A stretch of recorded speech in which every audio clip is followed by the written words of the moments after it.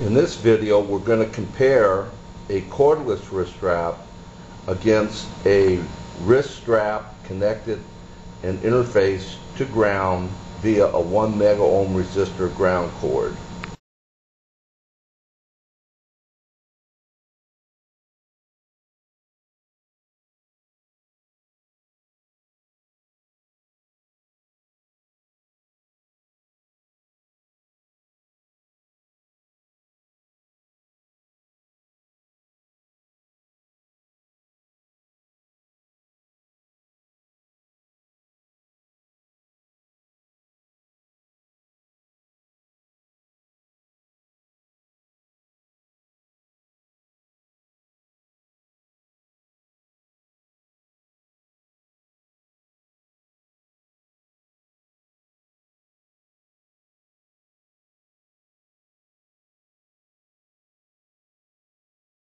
In this video, one can see the lines moving from left to right, traversing the screen.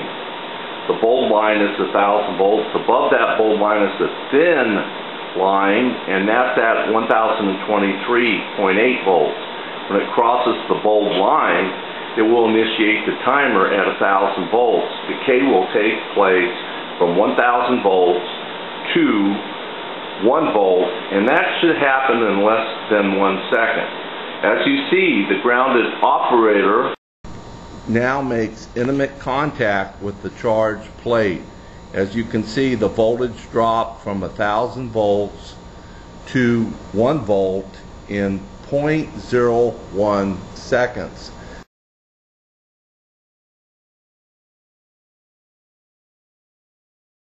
This was because she was wearing a grounded wrist strap.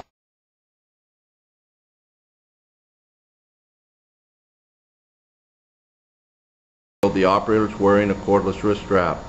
When she touches the plate, you see some decay taking place, but the timer has been initiated and continues to run.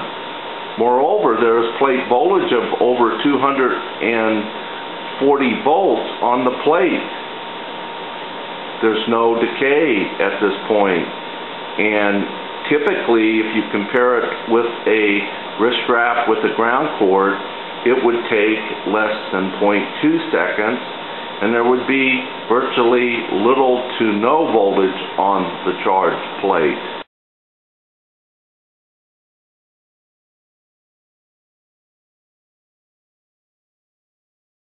A wrist strap connected to ground.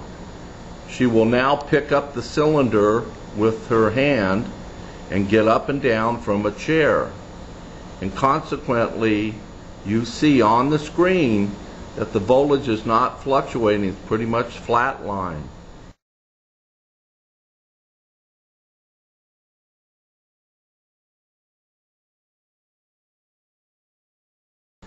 And therefore, the grounded wrist strap does provide a path to ground and bleed off charge.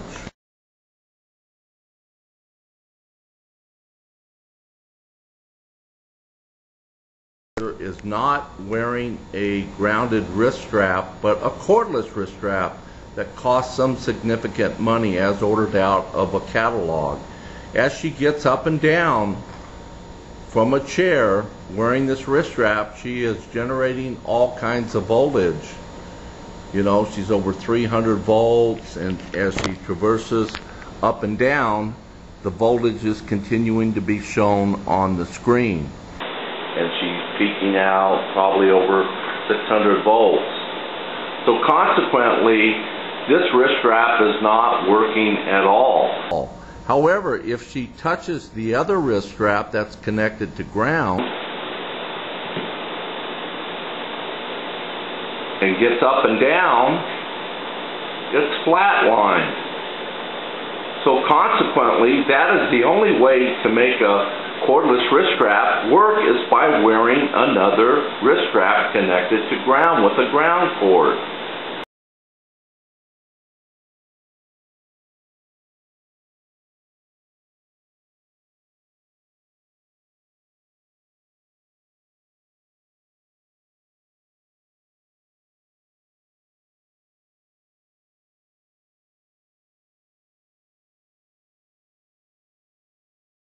In this video, the operator is wearing a cordless wrist strap. She also has stainless steel tweezers. There is a static event detector that looks gold with a little window in it, and it will turn red. It is sensitive to 100 volts. Since she's wearing a cordless wrist strap and gets up and down from a chair, when she makes contact with the static event detector, if she's truly grounded, it should not turn red. And it triggered red.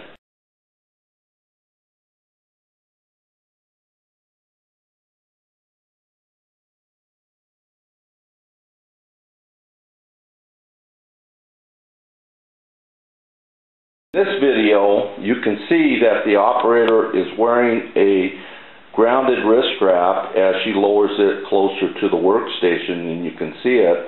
And consequently, when she gets up and down from the chair several times, she'll touch the static event detector that is sensitive to 100 volts, and it does not trigger red. As she moves the tweezers away, you can see that the window is clear. She's going to get up and down again and do the same thing. Now she makes intimate contact with the event detector, and it is not triggered.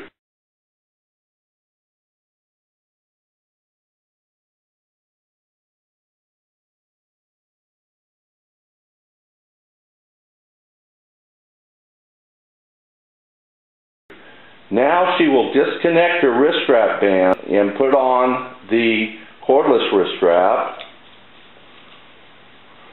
And she's going to get up and down again and then make quick contact with the static event detector, and you see that it triggered red.